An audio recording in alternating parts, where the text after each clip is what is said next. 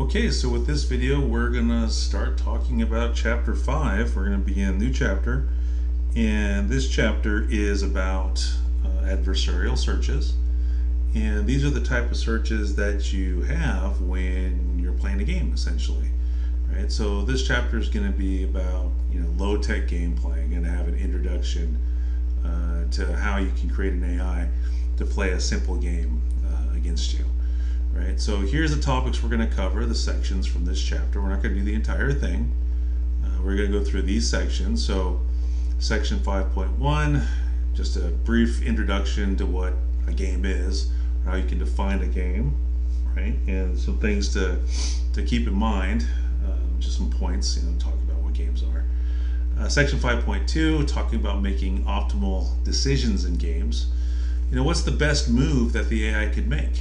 Okay, so basically what this is going to boil down to is you're going to be creating a search tree, right? And you're going to have your AI that's going to play out a bunch of moves in its head, right? It's going to go through and simulate a whole bunch of different games, maybe taking into consideration if you have a game that's going to run 200 turns, then the AI in its mind is going to go through and play out all 200 turns of that game and maybe play that game like 20 times, right? And so based off of the results of all those turns for all those games, it's going to decide on what its best move is that it should take right now against you. So it's going to be a type of a search problem, okay? And we're going to find that just like with anything else we've studied so far, you have this trade-off between time and finding the best answer or the optimal solution. So we'll look at an algorithm for trying to find the optimal decision that the AI could make when it's the AI's turn.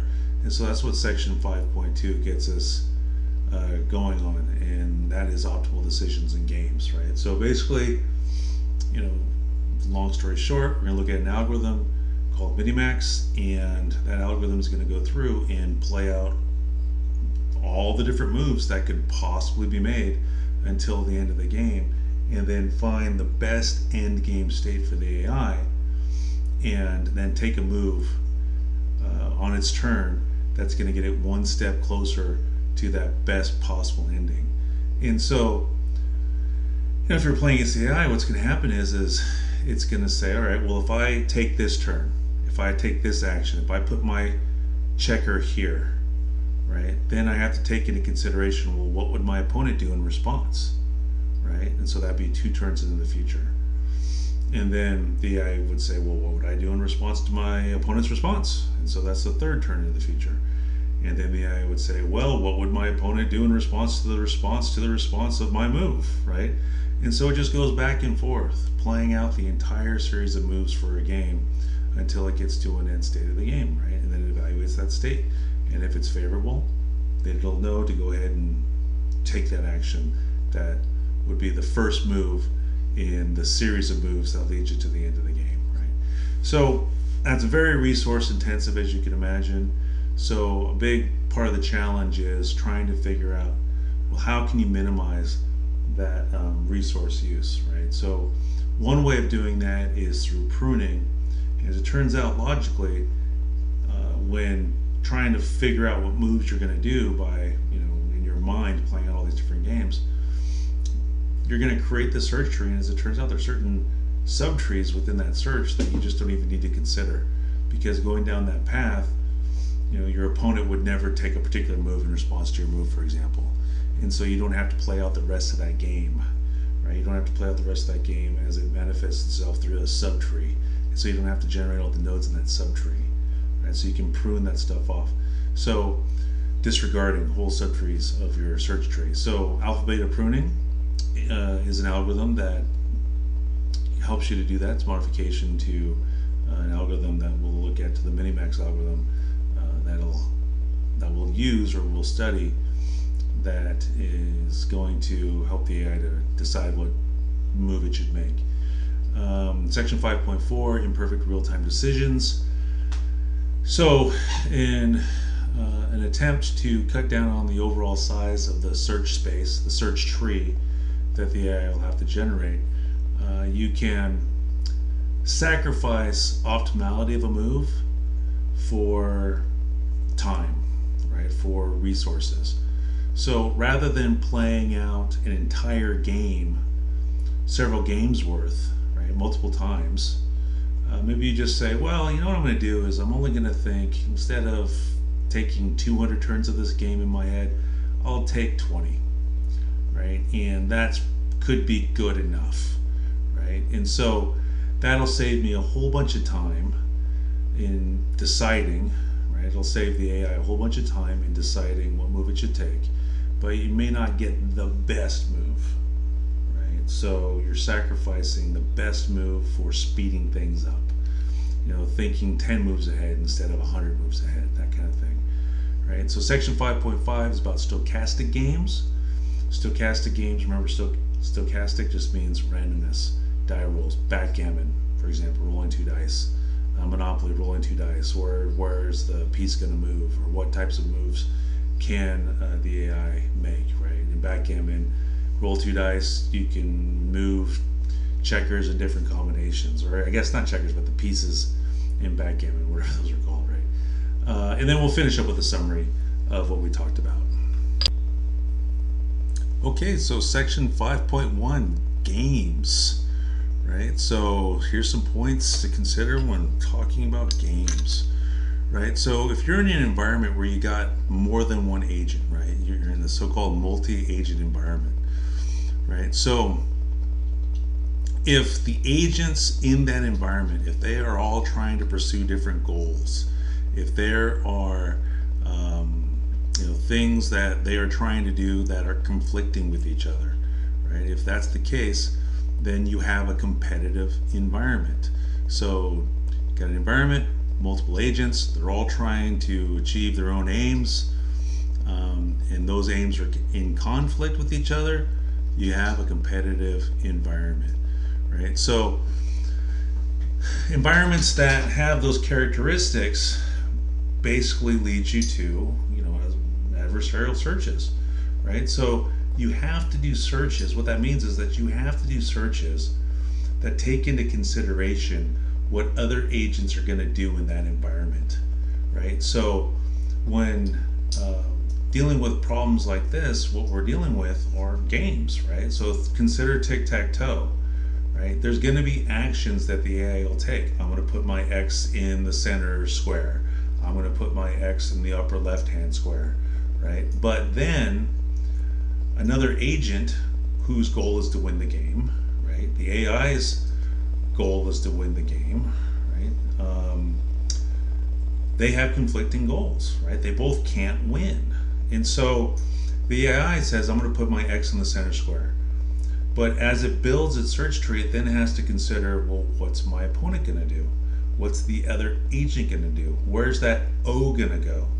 Right? And then once the opponent puts their O somewhere, well, then where am I going to put my next X? And so on, right? Until the game's over. So, that's a type of problem where we have an adversary, where you've got the AI and it has an opponent, and it has to take into consideration what its opponent could do, right? So in game theory, mathematical game theory, it's a game if you have such an environment, it's got multiple agents in it, and the decisions that each agent makes can impact other agents. Now in that case, in that context, whether they're competitive or not doesn't matter, right? So another definition here, or another way of looking at it, mathematical game theory, hey, I got a couple different agents or multiple agents all in the same environment, and whatever they decide to do, that has an impact on other agents in that environment. Whether they're in competition, whether they're cooperating, doesn't matter. That's mathematical game theory. Okay, so when studying games or common games in the context of AI, most of the time what you're talking about are deterministic games, right? Deterministic. So the player decides they're going to take their move, and their move is going to resolve as expected. If if the AI decides that X is going in the center square, X is going in the center square. Okay, deterministic. It's not like there's a random chance that the AI says, I want the X in the center square, and at random it ends up in the top middle square or something like that, right? That's not going to happen here. So deterministic. You decide to put the X in a particular square, and that's where that X is going. Turn taking. I go, you go, right? So the AI takes its turn, the human takes its turn, or if it's a multi-agent environment where each of those agents are controlled by their own individual AI, agent 0 takes its turn, agent 1 takes its turn, agent 2 takes its turn, fine. But most of the time in AI, we're talking about deterministic turn taking, but with two players, right? So say AI and human, or two AIs playing against each other. Okay. In addition, there's zero-sum games, right? Which with zero-sum, basically it means I win or you win, right? There's a loser and there's a winner kind of thing, right? And they are games that have perfect information, right? So there's no guesswork going on. You know the rules of the game. It's X and O. There's going to be so many turns, right? That sort of thing. So some examples are chess. Chess is probably the most famous, right? Because IBM made Big Blue to beat human chess champions, and we're at a point in the technology now. Humans can't beat the AI. They can't do it. It's impossible. But checkers is another example, of the type of game we're talking about here. Reversi, sometimes known as Othello, is another example. Basically, another way to put this is, deterministic. We have deterministic, fully observable environments where agents are swapping turns, and you have utility values for the end of the game, at the end of the game, where they're equal and opposite. So, I kind of just read that to you, but what does it mean, right? Because the language is very, very distinct there. What does it mean? One player wins, the other loses. That's it, right? You're going to have one clear winner, you're going to have one clear loser.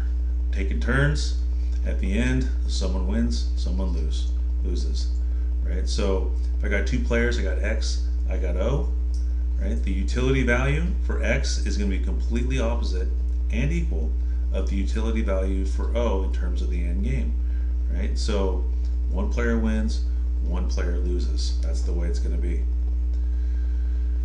All right, so these types of problems, very, very, very interesting, right? They're good to study. They're good to work on because they're hard, right? We choose to go to the moon in this generation not because it's easy, but because it's hard.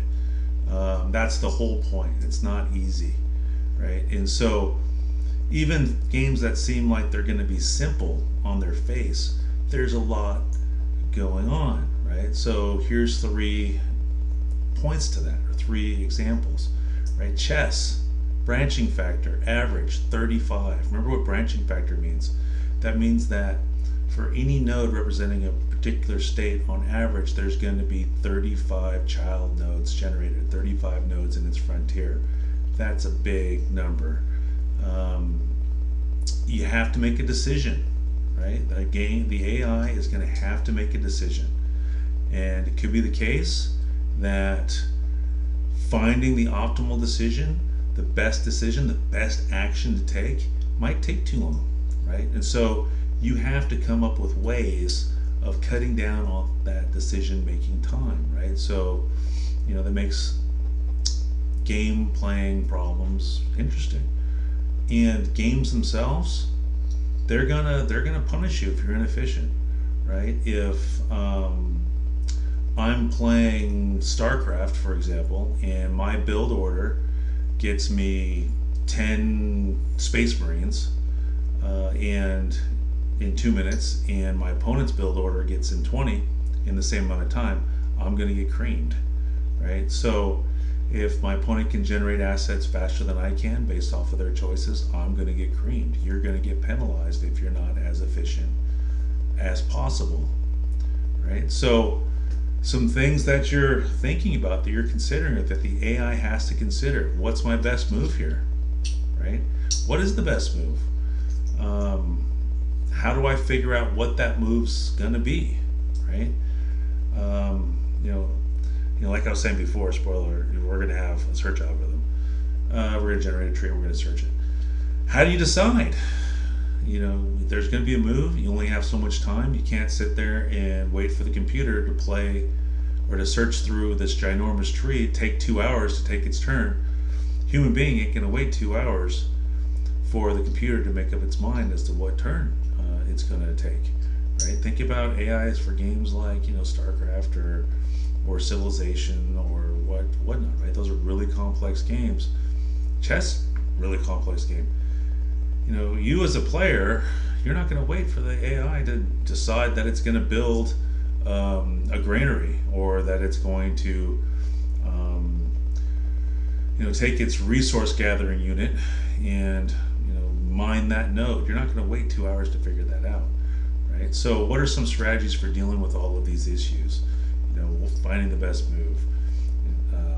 How do we figure out what that best move is? How do we make a decision when the time is limited? So, continuing this introductory discussion, here's some ideas, and I mentioned them a little bit at the very beginning. Pruning, right? So, pruning is a technique that will allow you to disregard subtrees within the subtree. You can ignore parts of your search tree. Logically, you can determine that going down a particular path in the tree isn't going to be any better than some other path. Right? And so why look at it at all? If I know that a particular path in my search tree is going to guarantee me a losing state, then forget about it. Don't even worry about it. Okay, so heuristic evaluation functions. So by having a good evaluation function, one that can make the best guess as to what a potential outcome could be, you can score a move without having to go through an entire search, without having to fill out the entire search tree, right? Generating every single node. So combination of pruning, having a function to help you make a good guess about a move, that can cut down on the amount of time it takes for the AI to make a decision on a move substantially, right? So in addition, some games, they're going to have to deal with a situation where they don't have perfect information. So think about solitaire, right? You can't see all those cards at once. Think about any war game where the fog of war is at play. Until you move one of your units to uncover some of the fog of war, you don't know what's going on over there, right? Unless you have some kind of a spy unit to go sit in your enemy's base, you're not going to know what your enemy's doing.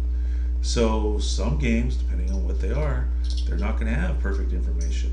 Right? You can't know everything there is to know all at once. Okay. So to get started, let's consider a game that has 2 players. Right. So just some generic game. Right. And so we'll refer to one of those players as min, refer to the other player as max. Okay. So for this particular game, max is going to take its turn first, right? So from there, turns are going to alternate. Max goes first, then min, then max, then min, then max, till the game's over, whatever that means. Okay, now you're going to give points to the player that wins, and you're going to penalize the player that loses, right? If you have those factors, if you have those characteristics, the game can be framed in terms of a search problem, right? We're going to need to do some searching. Okay, so let's consider the properties of this search problem, right? So framing it using the same kind of language that we've had from earlier chapters all along, right? So what's the initial state? Call it S sub 0, right?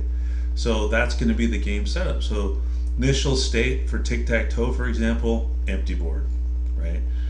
Checkers, each player's pieces in their correct positions.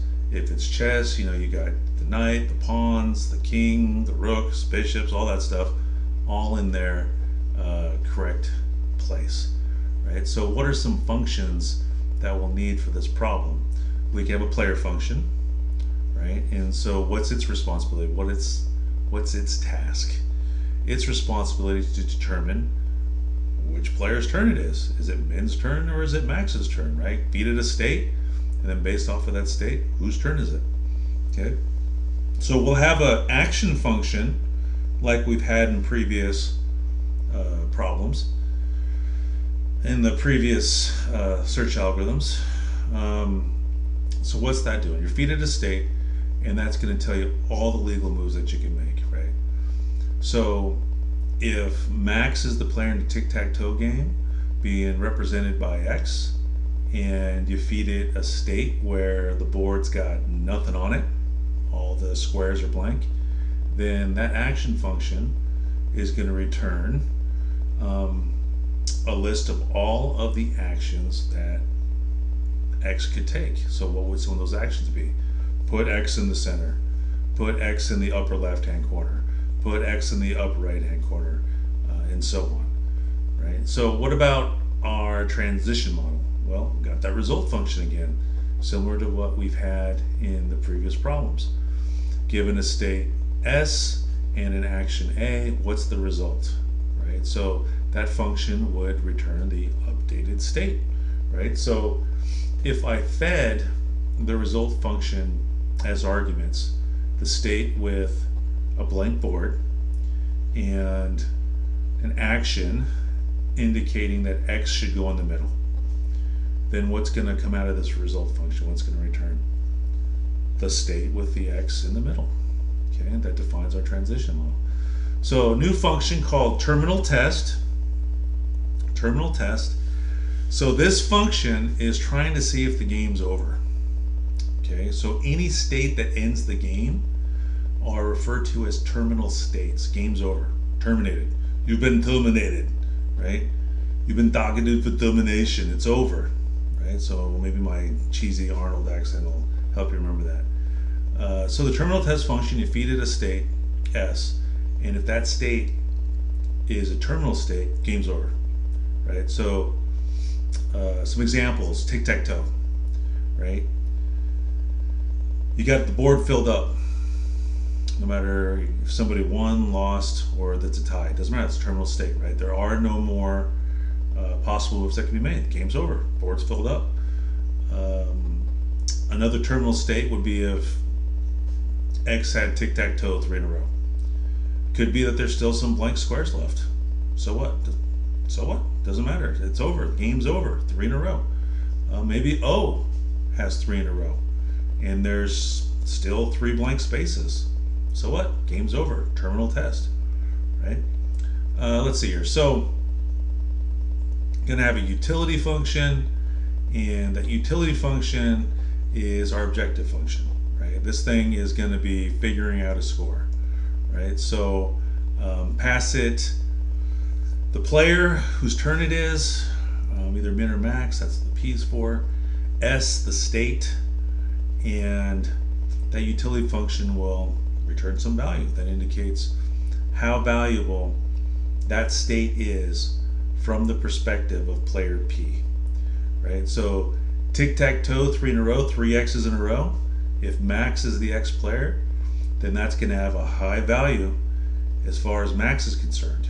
It's going to have a really bad value as far as Min, if Min is the O player, right? So the X player, 3 X's in a row, 1,000 points, right?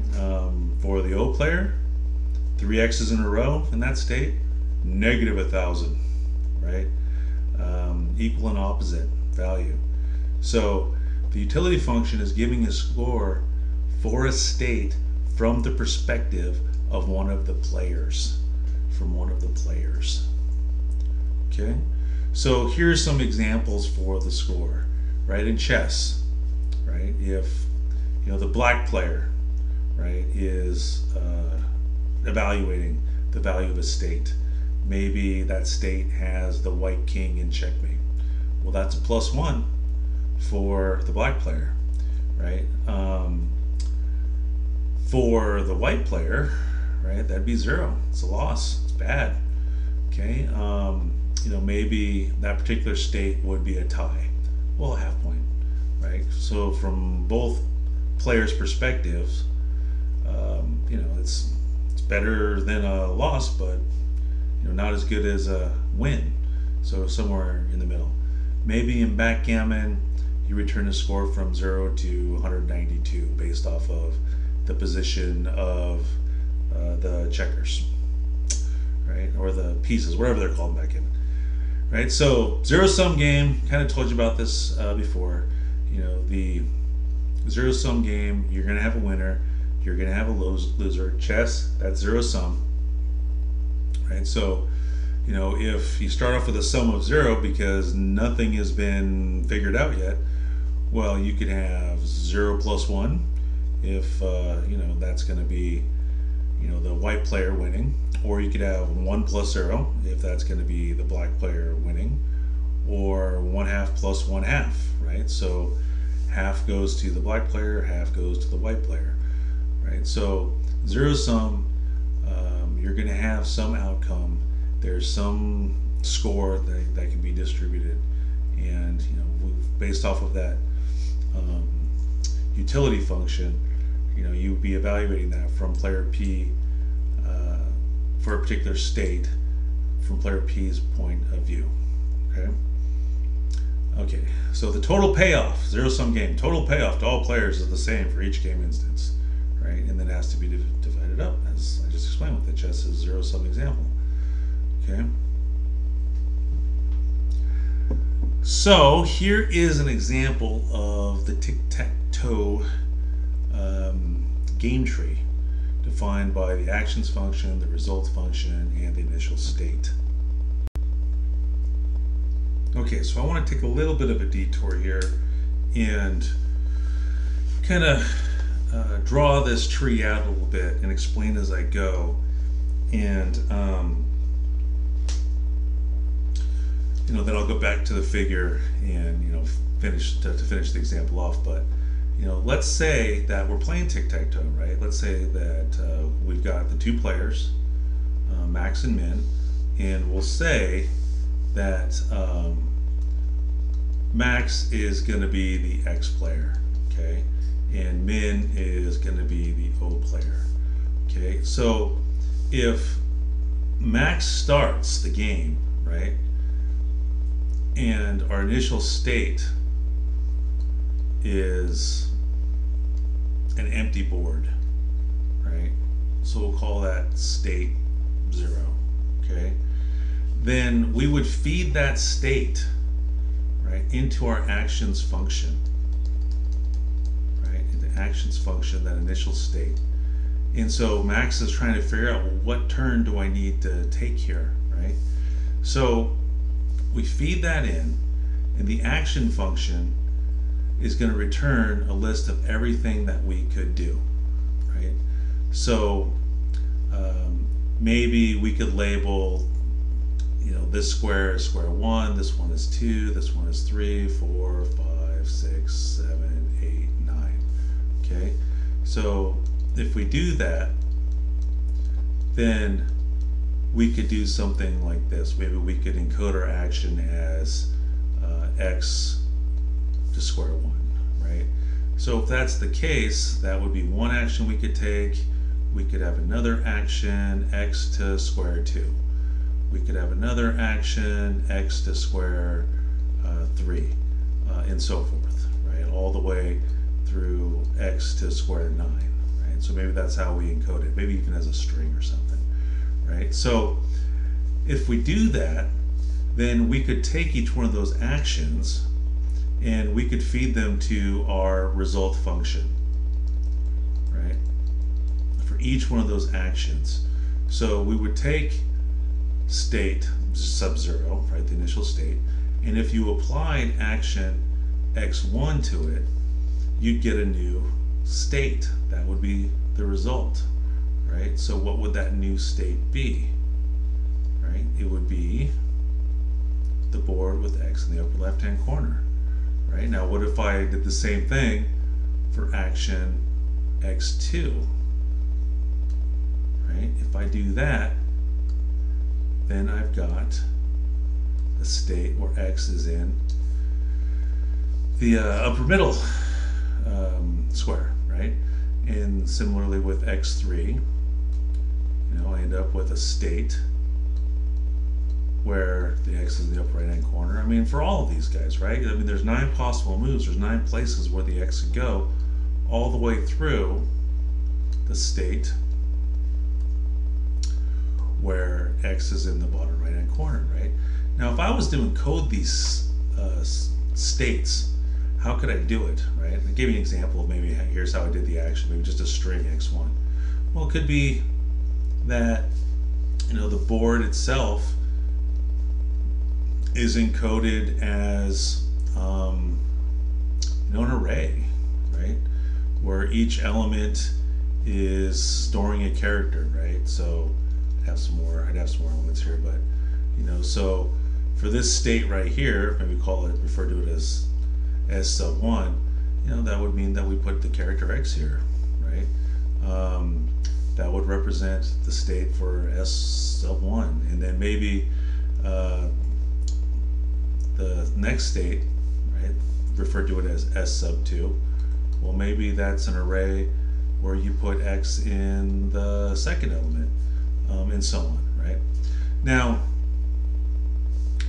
Max decides that it has to take one of these moves, right? So it's going to continue playing out an alternating move. So, if Max starts out with this very first empty state, figure out what all of your actions are. All of your possible actions that you can take from there are x1, x2, x3, all the way through x9, right?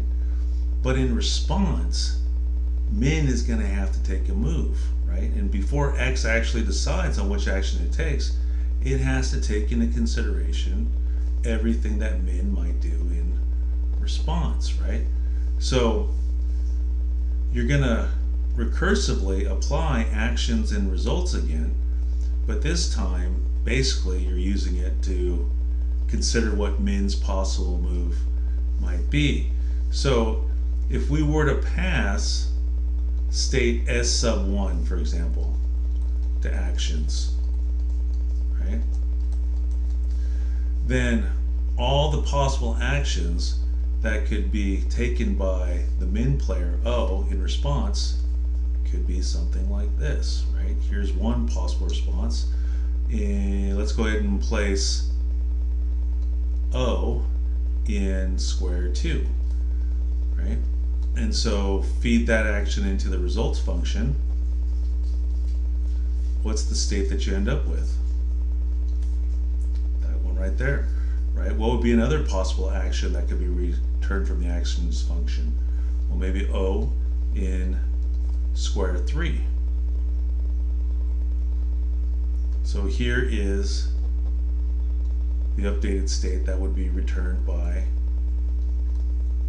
the results function, right? And then maybe you have another action, which is O to go to square 4. So what would result return for that? Well, x is still in the left hand corner, and then O is now in that spot, and so on, right? And so you'd have to do that in response to each state at the level above, right?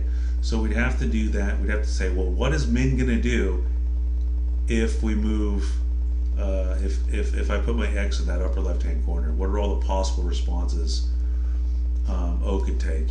And similarly, we'd have to go through every single one of these states and do the same thing, to where, what would be a possible response if I put my x in that bottom right-hand corner?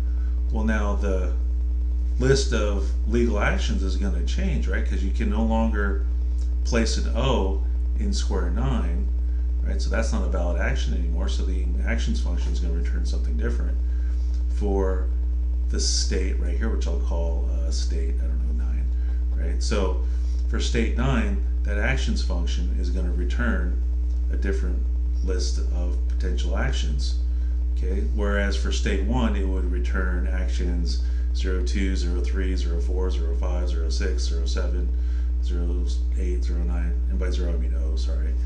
fine. For this state here, state S sub 9, then the valid actions would be 01, 02, 03, 04, 05, 06, 07, 08, right? So that becomes the first valid action. And if you feed that to your results function, what comes out? A state where O is in the upper left-hand corner and X is in the lower right-hand corner, right? O2, feed that along with state S sub 9 to your result function, results in O in a state where O is in the upper middle square and X is still in the bottom, right? All the way until the last possible action. Now the last possible valid action to get from state S9 to a new state would be O in square 8, right? Why? Because square 9's already taken by X, right? So the new state that would result by applying action 08 to state S sub 9 is this guy right there. Now how might that state be represented in memory? Well, that state, right, again, could be an array, could be a whole bunch of different, you could represent this whole bunch of different ways, right, where you got an O there and you got an X there. Okay, fine. In Lisp, you could create an actual list, right, where maybe you've got, you're using underscores to represent blanks, right, and then you got an O and you got an X, or in Python or whatever. Okay, and so this is just going back and forth, back and forth, back and forth.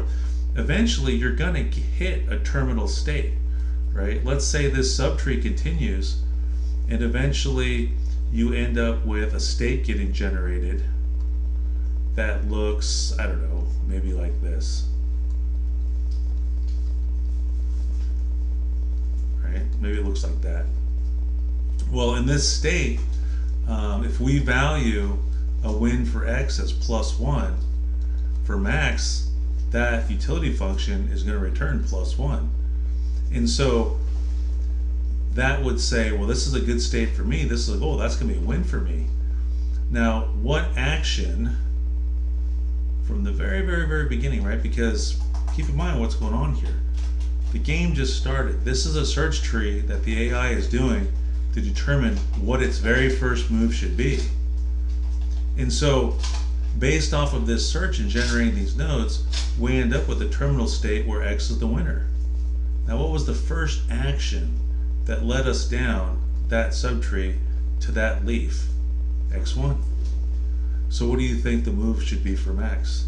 Put X in that upper left-hand corner, right? And so that would be the end of the AI's turn. Human player takes their turn, and then it goes again, and then you repeat. Right? Now it could be that maybe, you know, going down this subtree, going down this path, you end up with a state that looks like this, right? Where X is, I don't know, maybe something like this, and you got 3 O's here, right? So from X's point of view, that'd be -1, right? So if it was a state that looks like this, where your terminal state ends up here, you know, forgetting that this exists, then you wouldn't want to necessarily have the AI put the X here, because you know, based off of your simulation, that you end up at a losing state.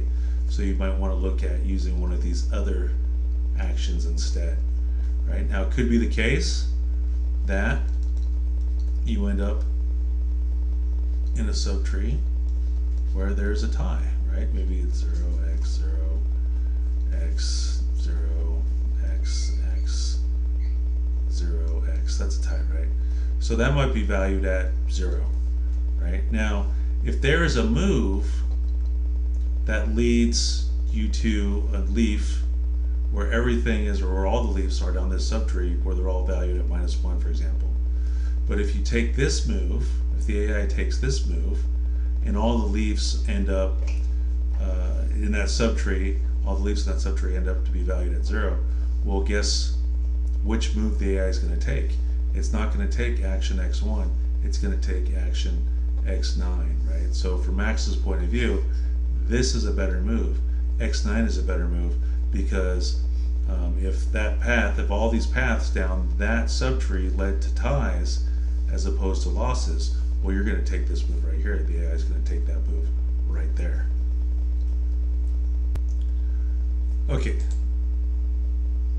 Okay, so let me bring you back to the slides now, to the figure 5.1, right? So this is still a partial game tree for tic-tac-toe, right? I started one off with that example on the whiteboard, right? So Max's turn, Max is playing X, initial state, blank board. Okay, so the AI has to generate all of the possible actions. Remember, the edges are representing all the possible actions. What are the actions? X going in the upper left-hand corner, X going in the top middle, upper right, etc. Right? So the search tree proceeds by saying, all right, well, generate this virtual state for me, right? This is the actual state I'm working with right now, and now I have to think all my moves ahead. So generate all these virtual states for me, right? Generating all these nodes that are going to be building our tree, one node, one state at a time. So if this was the move the AI was going to take, well, then Min, who's playing O, would have to make some counter moves, right? And so this is where kind of recursion comes in, because now from Min's point of view, it has to generate all of the possible actions that it could take in response, right? So Max is playing, its own turn, but it's also saying, well, what would my opponent do, right? So it's kind of playing both sides. So in response to Max putting the X in the upper left-hand corner, then O, the Min player, might put that O in the upper middle square, upper right-hand corner square, left column middle row square, and so forth, right? But the search isn't done yet, because then, well, what would Max do in response to that? Well, X might go in the upper right-hand corner, might go in the middle row left column, might go in the very center, right? And this whole tree gets filled out, right, in this way until you reach all of your leaves. All of your leaves have been generated, and those leaves represent the different types of terminal states, right? So, one particular terminal state, from Max's point of view, because Max is running this tree, is generating this tree, 3 O's in a row, -1. That's its utility value. Terminal test says this is a terminal state. From Max's point of view, what's it worth? -1. Okay, what about this terminal state? From Max's point of view, well, it's a tie, so 0, right? Because nobody won, that's better than a loss. Well, what about this terminal state? Well, that's a win, 3 X's in a row, so that's worth +1. So Max would choose, an action for its initial state. Remember, its initial state was this blank board that could lead it down the subtree leading to this win. So based off of just what we have in this partial tree, it deciding the action of putting X in the upper left-hand corner, not necessarily a bad play, because there is a win there, right? But if all of the leaves were -1, then you're better off looking elsewhere. Maybe going and putting the X in the top middle square, because its subtree leads to all leaves being +1, for example. Okay, so some notes about that tree. Max is starting. There's 9 moves it can make possible, right? Why? Because 9 squares. Okay, play is alternating, right? Max is playing this game out in its head. If I put X here, what's O gonna do? And then what will I do in response to O doing that, and so forth. Okay. The play ends at a leaf node, right? It's either a tie, it's a win, or it's a loss. The leaves are going to be terminal states. You're going to have 3 in a row for X, you're going to have 3 in a row for O, or you're going to have cat's eye. Cat's eye just means tie. So those numbers on the leaves, those are the utility values from Max's point of view in this example. High values are good for Max, low values are good for min. Now, that tree is going to, in terms of tic-tac-toe, for tic-tac-toe, pretty small overall, fairly speaking, fairly small, right? 9 factorial terminal nodes, manageable, doable. Now, what about the size of the tree for chess, following the same kind of idea? For chess, it would be, well, what if I move this pawn here 1 square forward? What if I move that same pawn 2 squares forward? What if I move the pawn next to it 1 square forward? What if I move the pawn next to it 2 squares forward? You can imagine that that's going to create, right, a huge number of nodes in its frontier, right? So how many nodes are you going to end up with, right? For all the terminal nodes, I should say, right? How many terminal nodes are you going to end up with? For chess, it's huge, 10 to the 40th. That's 10 times 10 times 10 times 10, 40 times, right? All right, so, you know, this tree, you know, you think about it, I mean, the tree that's being created, theoretical, which means that it's going to be virtual, right? This is the Max player, when it's its turn, saying, okay, what are all the possible moves that could happen? What are all the outcomes of all those moves, right? And which subtree gives me the best outcome? Let's take that state that's part of that subtree that gives me the best outcome. Okay, so search tree, that's going to be a tree that's superimposed on the game tree, right? So all the possible moves you're doing is you're doing your search. Okay, now ideally you'd like to look at only enough nodes to be able to determine your move. Okay, so you don't want to have to generate that entire tree if you can help it, because the tree is huge, it's going to take forever. So we'll need to look at some techniques that we can do to cut down, or that we can apply to cut down on the total number of nodes that you need to look at, or that you need to generate. So, I mean, for example, let's go back up here on figure 5.1, right? We'll finish up with this, right? If, you know, I'm generating all my nodes, and if I'm doing a depth first search, right, then I would head down the subtree that begins with its root as X in the upper left-hand corner. Now, if all the leaves in that subtree are +1s for Max's point of view, what's the point in generating all the other subtrees, right? Does it matter?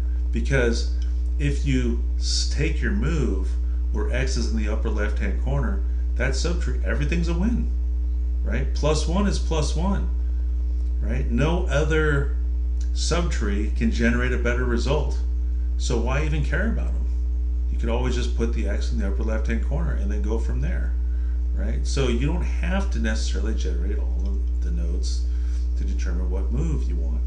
Now, this is also assuming that the AI, the human player, or if you got 2 AIs playing against each other, playing the role of X, playing the role of O, we're assuming here that the player's always going to take the best move that it can. So we're eliminating, you know, building in stupidity for this discussion. Okay, so anyway, that's going to bring section 5.1 to a close. So in the next video, we'll continue talking about, you know, we'll continue with 5.2.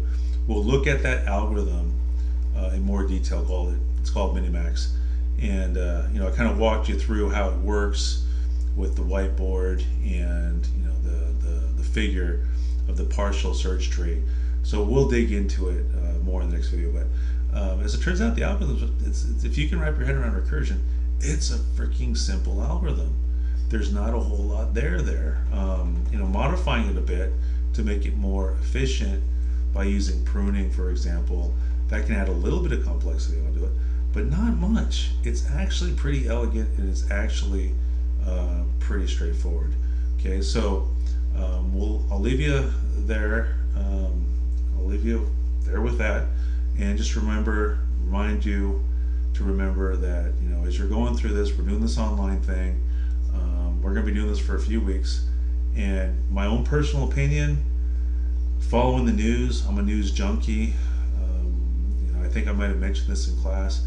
We're living through history here. Looking at the forecast, looking at the projections, it would not surprise me at all if we're doing this the rest of the semester.